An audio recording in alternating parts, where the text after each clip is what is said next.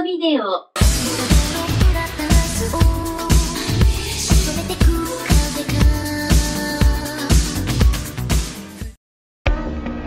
Sometime in the late 19th century, in the small town of Spring Lake, Michigan, a young boy named Winsor McKay looked out at the aftermath of one of the many fires that periodically struck the town. Picking up a single nail, he began to etch the scene of the fire in the frost of a window pane. From that point onward, the young McKay became obsessed with drawing. McKay would draw anything and everything he saw, and with a noted level of detail that was impressive for his young age. He even had the ability to draw things from memory, even things he had never drawn before. His father, however, was not impressed by his son's talents, and enrolled McKay into business school. McKay rarely attended classes, preferring to spend his days showing off his talents at the local dime museum by drawing portraits for a quarter a pop. Between 1889 and 1902, McKay kept doing dime museum work while also doing other odd illustration jobs, from posters to advertisements to editorial cartoons in the local newspaper, all while continuing to improve his art. By 1903, he had moved to New York City with his wife to do illustrations and cartoons for the New York Herald. There, he worked alongside comic strip pioneer Richard F. Alcott, but Alcott would soon leave thanks to the enmity between him and McKay. From there, McKay would do a series of popular comic strips for the Herald. Examples included Little Sammy Sneeze, a strip about a young boy with destructive sneezes, and Dream of the Rarebit Fiend, McKay's longest-running strip about characters having strange, sometimes nightmarish dreams, usually brought on by having eaten a Welsh rarebit.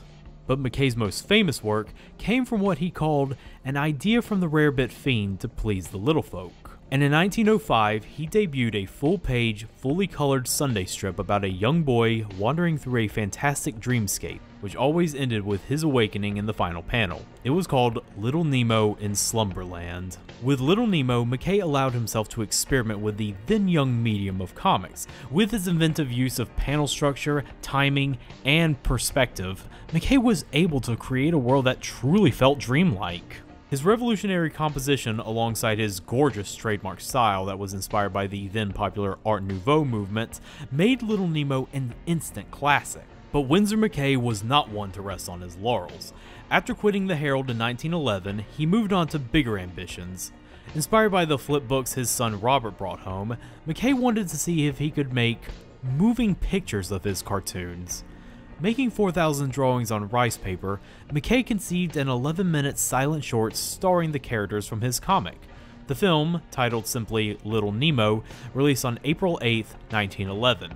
It was a critical hit, and a favorite among the vaudeville circuit. But the film was also plotless and experimental, acting more as a demonstration of a new art form rather than its own creation. But McKay still felt like he could perfect this new medium, and in 1914 he released his landmark film, Gertie the Dinosaur, a film about a childish dinosaur who did tricks for her master. While simplistic, it was the first film that made use of animation techniques that are now standard, such as looping, registration marks, keyframes, and in-betweening. 4 years later, McKay would also pioneer the more efficient usage of animation cells in his landmark 1918 film, The Seeking of the Lusitania.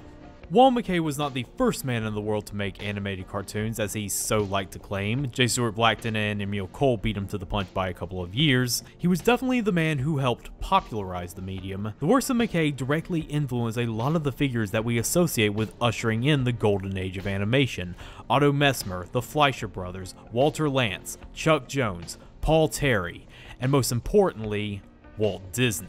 Disney was so inspired by Winsor McKay that when he invited his son Robert to be a consultant on a TV special devoted to McKay, Disney took him aside and said, "Bob, all this should be your father's." Sadly, McKay never got to appreciate his impact on the animation medium. In 1921, he was forced to give up the endeavor at the behest of his employer, William Randolph Hearst, who wanted him to focus more on making editorial cartoons for his newspapers. In 1927, at a dinner in his honor, McKay voiced his displeasure at the state of the then-current animation industry, saying that they had turned an art into a trade. And on July 26, 1935, Winsor McKay died of a sudden cerebral embolism, just 3 years removed from the first feature-length animated film, Snow White and the Seven Dwarfs. Winsor McKay's influence on both the medium of comics and animation cannot be understated. He might as well be the root from which all knowledge of modern cartoons and comics spring from. People in both trades know this, as there have been countless tributes to both McKay and his characters throughout the past century. Oh, I had such a terrible fight. But interestingly enough, the most ambitious tribute to McKay did not come from Disney, nor Fleischer, nor any other American that was directly inspired by him. Instead, it came from a little animation studio in the country of Japan.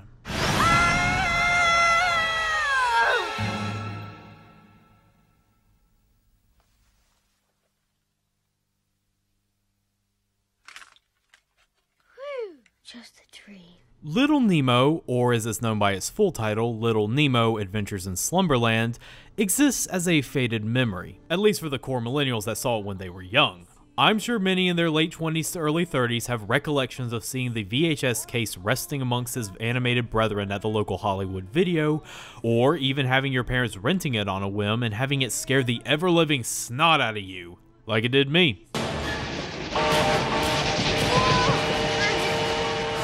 So, I'm sure that many of the few that did watch Little Nemo as kids would be surprised to know that this movie is an anime. It certainly doesn't look like one. Studio Ghibli films obviously look way more anime than this. But it counts as an anime film because it was bankrolled and produced by a Japanese company and released in Japan first before given a limited release here 3 years later. Not only that, but it was also one of the most ambitious projects undertaken by a Japanese studio at the time. It was a film that was years in the making. A dream project brought to life by a large budget and a veritable who's who of international talent. Tragically though, Little Nemo was a commercial failure both in its home country and in the States. That, alongside its mixed critical reception, wasn't enough to condemn the film to a fate of just being another little animated oddity that was not Disney, lost amongst the sea of other well-drawn yet conceptually weird animated films that, for a while, only appeared to exist as fodder for the critics of nostalgia that proliferated the internet like a bad rash in the early 2010s. Now I gotta straighten out my Little Mermaid underwear. But now that all the dust has settled, the question remains. Why did Little Nemo fail? Why did a movie that had so much passion, so much money, and so much talent behind it end up falling flat on its face? The answer is a long one. We got a lot to get through, but there's really only one place we could start. The three words that both begin and end the Little Nemo story. Tokyo Movie Shinsha, otherwise known as TMS.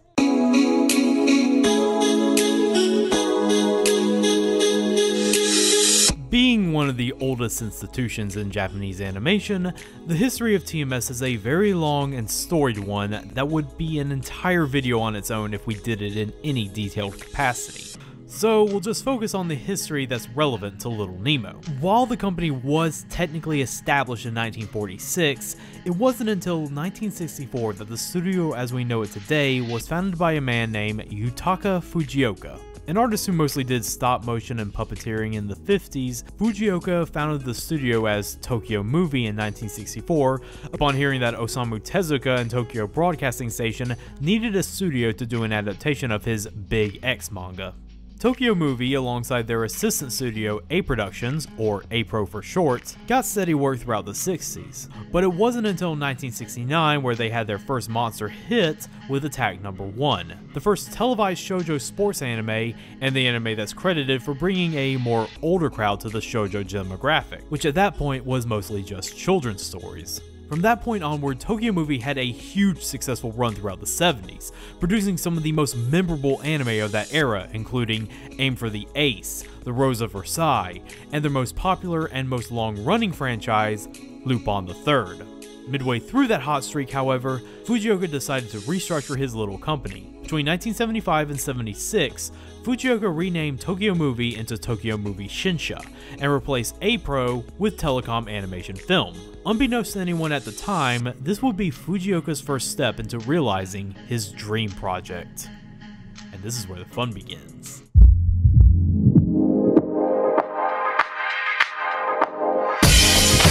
To really get a grasp on how much of a passion project Little Nemo was, you should look no further than the first step TMS took to making it. In 1977, Fujioka personally flew down to Monterey, California and convinced Winsor McCay's descendants to obtain the film rights to the comic strip in person. This was not just an attempt by a studio to obtain a familiar name brand just to slap on a movie for a quick buck. This was something Fujioka really and truly believed in. And for a project of this magnitude, he wanted the best of the best to be a part of it. In 1978, Fujioka decided to start planning for the film. The first person he approached was George Lucas, currently riding high on the runaway freight train that was Star Wars. Lucas was approached to act as a producer, but he ultimately turned the offer down, stating that he felt a character like Nemo had little room for growth. That same year, Fujioka also approached Chuck Jones to be a part of the production. Jones, not only being an accomplished animator, was also an admirer of Winsor McCay and did seem like a smart choice. However, for unknown reasons, Chuck Jones also turned down Fujioka.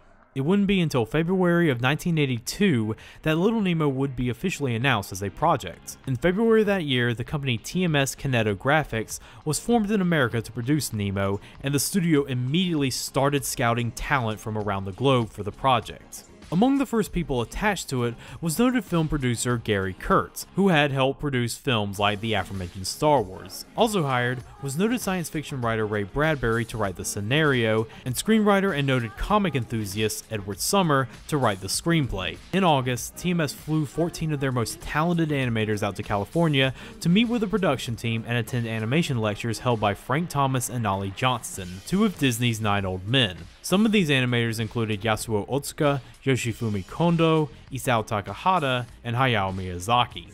Soon after this event, however, Takahata and Miyazaki would not only leave the Little Nemo project, but TMS in general. Takahata echoed the same sentiment as Lucas before him, saying that he didn't see Nemo as a character who could grow. Miyazaki, who would famously recall his brief time on the project the worst experience he had ever been through, was really not a fan of the concept of a story where everything takes place in a dream. He could have also been feeling creatively stifled, as the project he took immediately after Little Nemo was a film adaptation of a manga he drew that he would also direct. I wonder if that will lead anywhere. Then, on August 1984, the Nemo project hit another bump. Gary Kurtz unexpectedly dropped out as producer. But that didn't mean the project was over. Far from it, as in 6 months of work, animator Yoshifumi Kondo and his staff were able to complete a 3.5-minute long pilot film. Shot entirely in 70mm, the 1984 film plays out like a typical Nemo comic strip, with Nemo flying across the city alongside a human companion named Icarus, before crashing and ultimately ending with him having fallen out of bed. The animation of this film is jaw-dropping with how much gorgeous visuals it can fit in such a short runtime, full of stunning backdrops, amazing water animation, and beautiful flight sequences that would later serve basis for Kondo's work on Porco Rosso. This film was widely praised by the American production side, and sponsors of the film felt like this film still had a shot, even with Kurtz gone. It also didn't hurt that TMS was gaining a positive reputation in the industry, as a company American producers could outsource their TV animation to and have them turn in a quality product, especially at a time when TV animation was incredibly dismal. Then in 1985, Kondo leaves both the project and TMS after being hospitalized for pneumonia. And it's here at this point where Little Nemo enters the troubles. Between 1985 and 1988, the production team was a constant rotating cast of writers and animators on both sides of the Pacific. Names like Chris Columbus, John Canemaker, Richard Martini, Ken Anderson, Corny Cole, Brian Fraud, Osamu Dezaki, and even French comic legend Mobius were attached to this project at some point. Frank Thomas and Ollie Johnston still stayed aboard as consultants alongside Warner Brothers background artist Paul Julian. Music and songs were being composed by Disney's own Sherman Brothers, this being the first and only anime film they worked on, all for segments that would have animation based on the choreography provided by Michael Jackson choreographer Michael Peters. But despite all of this, the production was not moving forward. 6 years later, Little Nemo was still technically in pre-production. At one point, animators Jerry Reese and Brad Bird were briefly attached to the project, and they described the environment at the studio thusly. We were sent down because we were told the project was drifting and were asked to check out and give our assessments. So we went down to a building they'd rent out in Hollywood to check out what was going on, and were staggered at the quality of the artwork on the walls. The key staff was half American, half Japanese, all great artists, amazing stuff. We were floating around, talking to people casually, asking them about what they were doing, and they said, "We're just illustrating what Ray Bradbury is writing."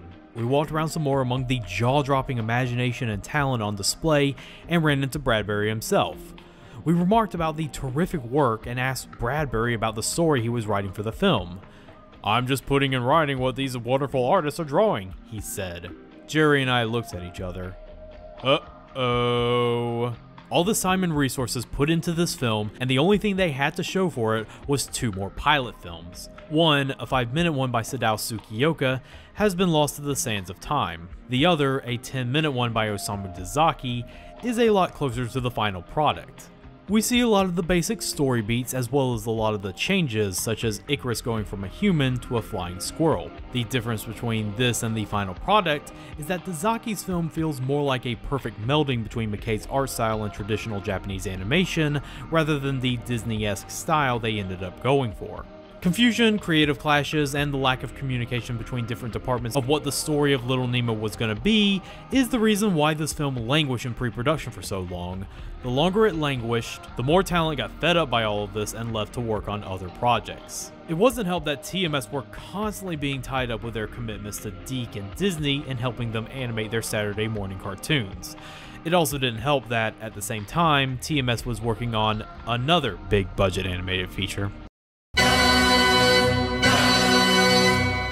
While obviously having a way smoother production than Little Nemo was having, Akira was still just as ambitious of an animated film to be working on, and I'm sure it ended up taking away some of the resources that could have been used for Little Nemo. It really wasn't until January 1988 that production really began in earnest for Little Nemo. By that point, TMS had hired Disney and UPA animator William T. Hertz to direct the film on the American side, while Sanrio director Masami Hata would head up direction on the Japanese front. When Hertz and Hata were brought aboard, the Los Angeles studio walls were covered in concept art and storyboard ideas. According to Hertz, they had enough material to make a 6-hour movie. So after whittling all the ideas down into a 90-minute feature and TMS finally completing production of Akira, animation finally began in June of 1988 and was completed next year. After so many years of wallowing in the mire of unfinished concept art and pilot films, Fujioka's dream project was finally finished and ready to be premiered on July 15, 1989. But because it spent so long in pre-production alongside its normal big budget, Little Nemo cost TMS 3 billion yen to produce. That's 35 million in US dollars, which would be 73 million today. Combined with the fact that Akira did good, but not great enough to justify its 1.1 billion yen budget, Little Nemo would have to make some serious bank if it didn't want to put TMS in serious financial danger. But I'm sure with the amount of pedigree behind it, Little Nemo would definitely be the most popular anime film in July of 1989.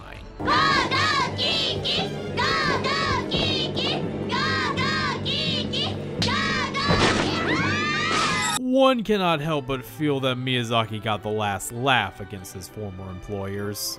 But even without Kiki's Delivery Service, aka the highest grossing Japanese film of that year, Little Nemo was still up against some serious competition in the way of a very packed summer blockbuster season. And when the film was released in America 3 years later, the distribution company edited it down to get a G rating and only gave it a very limited run. So Little Nemo bombed, not even reaching 1 billion yen at the box office. If it wasn't for their subsequent work on Tiny Toon Adventures, Batman the Animated Series, and Animaniacs, TMS would have gone extinct long ago. But contrary to some rumors, this film did not cause Yutaka Fujioka to retire from the business. Him being in the 1990 staff photo for Tiny Toon Adventures proves that he was still a part of TMS after Little Nemo flopped. He officially retired in 1992 and died in 1996. So really, we can probably just pin the film's failure on just poor timing. Even if Little Nemo as a franchise did have recognition in Japan, being released in a packed summer blockbuster season was not going to do it any favors. It fared just about as well as the average Snowball does in the Kandigar Sanctum. But that would be ignoring the most important question. What about the movie itself? Putting aside the production difficulties, the poor timing of release, and apathetic distribution companies, would Little Nemo still be seen as an underwhelming failure without those factors?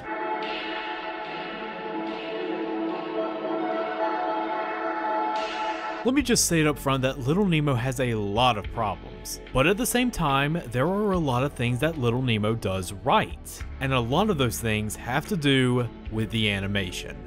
Oh my god, the animation of Little Nemo is so good, it makes me angry. The film languished in development hell for so long, and it coming out looking this good is nothing short of a goddamn miracle.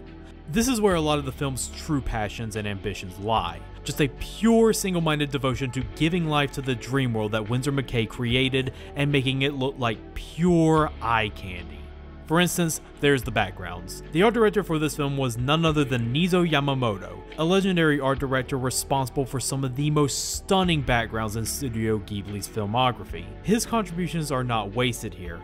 The sheer range of scenery that range from lush and beautiful, to gloomy and nightmarish, to surreal and dreamlike, are why they are such a big part of what makes the world of Little Nemo feel so immersive. That's not getting into the actual animation. It's clear from the outset that TMS brought their A game. Just the opening alone is proof of the amount of sheer effort that was put into Little Nemo's animation. There's the way Nemo's sheets flutter in the wind. There's the shot where Nemo discovers he is flying by looking down on his reflection in a puddle. There's the little character movements where Nemo learns how to fly his bed. There's the flight sequences that almost harken back to the 1984 pilot film. There's the entire train chase sequence where you just see perfect animation of water as the train surfaces, followed by a short animation of seeing every part of Nemo's bed as it gets destroyed. The whole scene is just a microcosm for just how visually captivating Little Nemo is. That's not even getting into the other animated feats seen in this film, like the character movement to music exercise that is the etiquette song sequence, or the incredibly fluid dance-off between King Morpheus and Professor Genius, or the spooky amorphous animation of the essence of the Nightmare King, or the entirety of the character animation done by the 5 friendly goblins who are constantly shape-shifting with one another, or their version of the signature walking bed sequence that the movie not only does justice, but even makes it look better in motion. The good animation even extends to the smaller bits of character animation. There's a lot of these moments of character movement that perfectly showcase what the character is feeling right at that moment. An example would be Nemo's coronation as Prince of Slumberland. He has just entered the room, all eyes are on him, and he just stiffly walks forward, trying to keep up appearances for everyone around him, but also struck nervous with the thought that he just screwed the pooch royally for plot reasons that we'll get into later. The train scene is also a good example of how the film handles its general direction and photography. If there's one thing aside from animation that Little Nemo is good at, it's establishing tone and shifting that tone. The entire point of Little Nemo is to reflect the idea of being in a dream world. When things are good, everything feels magical, whimsical, operating on its own set of rules, but not enough that you feel like you're in any actual danger. And just like with actual dreams, the tone can switch instantly to that of an actual nightmare, where everything is dark, intense, and appears to be tailor-made to play onto your greatest fears. I think the reason why this film scared so many of us when we were kids was because of how accurate it portrayed fear in a dream. Like a dream about your mother not listening to you as a monstrous freight train barrels to your house sounds like an actual nightmare I've had before once in my life.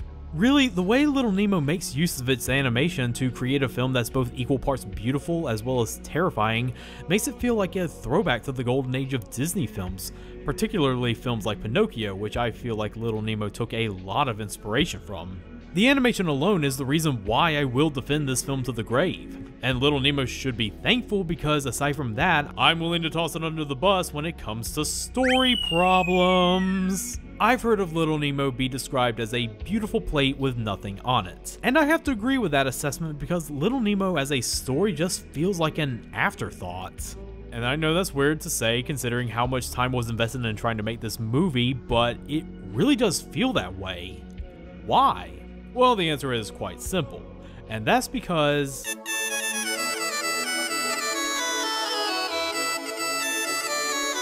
while we can't deny the influence of the original Little Nemo comic, most of its legacy lies in its visuals and how it uses panel structure to pace out those visuals to tell an entertaining story. What it is not best known for is the story itself. Most of the comic strips are short, self-contained vignettes of the titular Nemo being placed in a strange, fantastical predicament, which always ended with him waking up in his bed with his parents threatening to beat him because he was making too much noise, because that's what good parenting was in the Gilded Age. And while the comic did have story arcs, they were usually basic adventure stories about going to an out-of-this-world setting, like a voyage to Mars or a trip around the world, or the very first arc, which was devoted to Nemo getting to Slumberland in the first place. Nothing really in the way of character, themes, or even a plot to speak of. And all of this was told in repetitive monologues with characters loudly announcing their current state of emotion, proving that McKay's gift was firmly based on visuals and not narratives. Plus, there's also the issue where there's no real suspense in the comics because we all know Nemo is going to be in his bed in the last panel anyways, so he's in no real danger to speak of because it's all just a dream. This focus on art and setting over plot and character makes weaving an epic story out of it no small feat, and it's partially the reason why a lot of people choose not to do that when adapting Little Nemo. There was a theater adaptation in 1907 that was really more of an improv vaudeville comedy, if anything.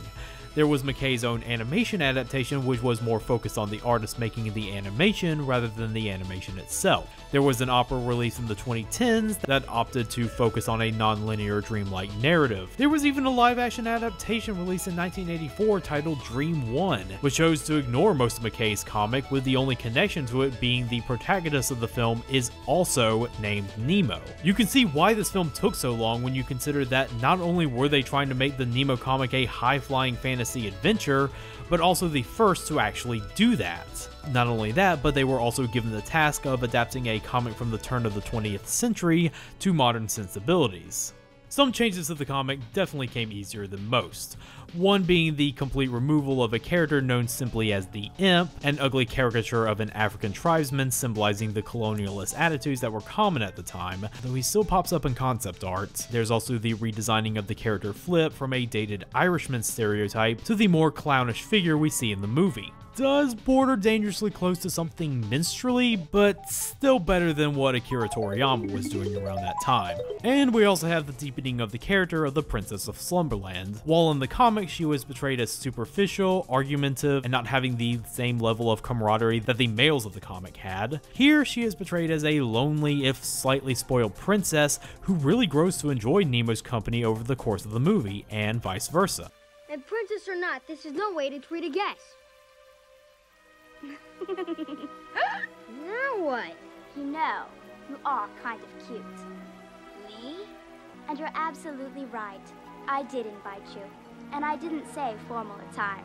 Plus, you can't deny that they did her character a huge favor by giving her, I don't know, a name. His daughter, Princess Camille, extend this invitation to Little Nemo to visit our Slumberland and be the official playmate to Princess Camille. But as for the story itself, it's a rather basic one. Nemo gets summoned to Slumberland, gets told he will be the Prince of Slumberland and all the responsibilities within, immediately cocks it up, which causes King Morpheus to be taken by the Nightmare King, and he and his newfound companions must go rescue him, which they do. The end. It's also a story that's so simple that you could guess how everything is going to play out.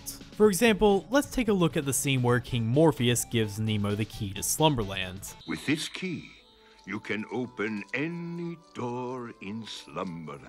There is one door you must never open. The door with this symbol on it. This you must promise, and this promise you must never break. Sir, I promise you. Yeah, he might as well just be saying, Now, Homer, don't you eat this pie. We know Nemo has to, at some point, break his promise and open the forbidden door. Otherwise, there'd be no story. But the way the movie goes about getting to that point feels so artificial. So Nemo and Flip are on the run from the Slumberland police all of a sudden, and wow, convenient trapdoor that not only allows them to escape, but also takes them to the forbidden door that Nemo was explicitly told not to open. And what's this? Flip goes Nemo into opening the door, and Nemo almost immediately gives into peer pressure and opens the door? Well, who could have seen this coming? The whole plot feels like it's on a railroad. The actions and motivations of the characters are entirely dependent of where they are and what actions they need to take in order to move the plot forward. But really, It's not the plot itself that's the problem. If Nemo hadn't opened the door, then the movie would have just been him goofing off in Slumberland for 90 minutes, and stunning visuals or no, that would have gotten old after a while. Plus, there's a whole theme of Nemo needing to learn a lesson about keeping a promise that's filled with arc words and visual motifs and ultimately get dropped in the second half of the movie and just feels more like window dressing than if anything. But I think that for every problem that the story of Little Nemo has, it can all be traced back to one character.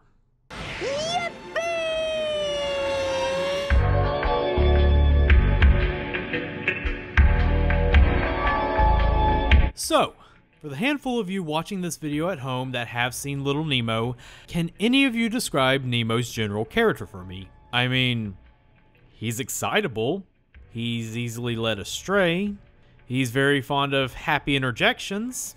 Yippee! Wow! Wow! Wee! Hot dog!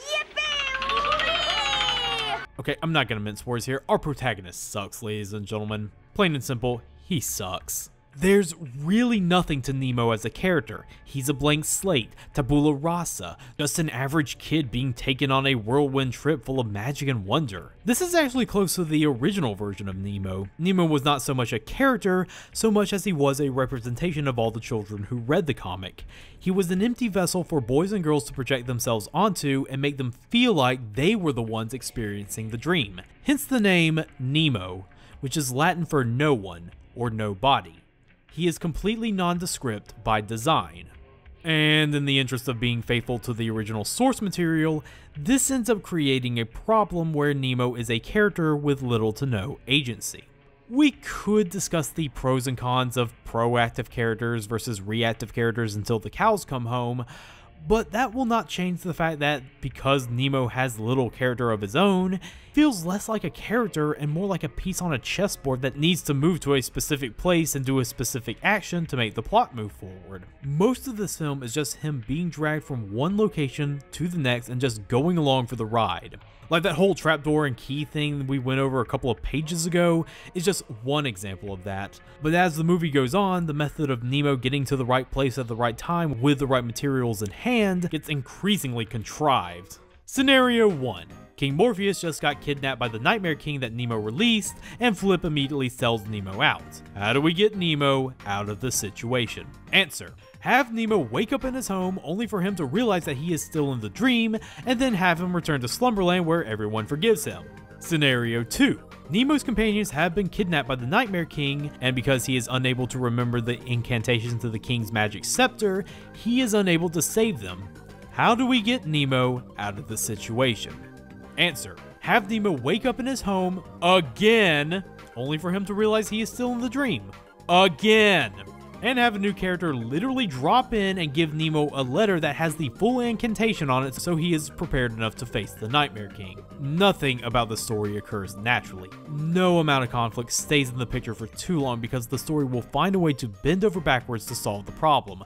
Plot contrivances be damned. I'm not watching a story, I'm watching the blueprints for a story play out in real time. I can see the man behind the curtain fiddling with the knobs and pulling the levers, telling which characters go where and which plot devices get dropped where. Nemo doesn't have much in the way of a personality because why would he need one? Why would he be his own character when he can just be a blank slate the audience can project themselves onto and have the plot literally get him out of every situation and give him everything he needs to succeed? And oh my god, I just realized something.